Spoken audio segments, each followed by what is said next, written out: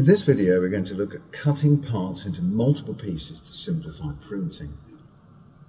Click on Project, Import CAD File, and browse the location of the 4bracket.xt file.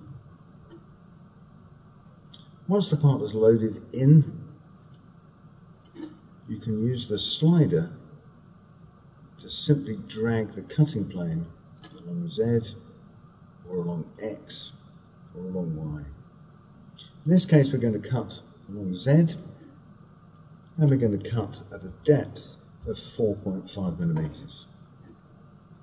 When you're happy with the position of the cut plane, click the free cut icon and then say cut the part in Z, and cut. The part has now been cut into two separate pieces, each of which can be printed and handled independently. Undo the cut, and now we're going to look at the free cut toolset. This allows us to cut a part, for example, using a polygon. You can move points on the polygon independently, or add new parts and also move those. Note that the cut polygon is projected along the current view axis. So if we execute that cut now, we will cut the part according to that polygon, but as it was drawn in the view.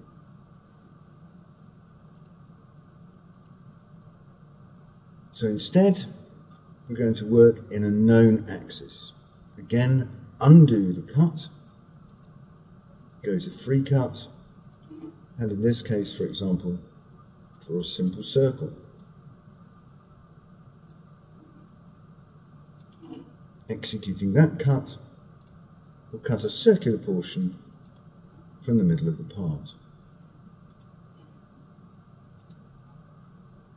Again, undo.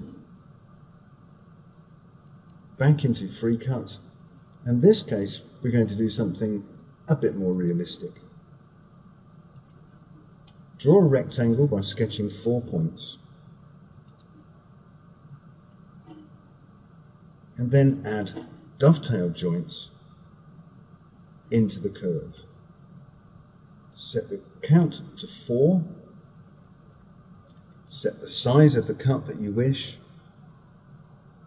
For example, 4 for the height, 3 for the base, and 4 for the upper width, and then OK.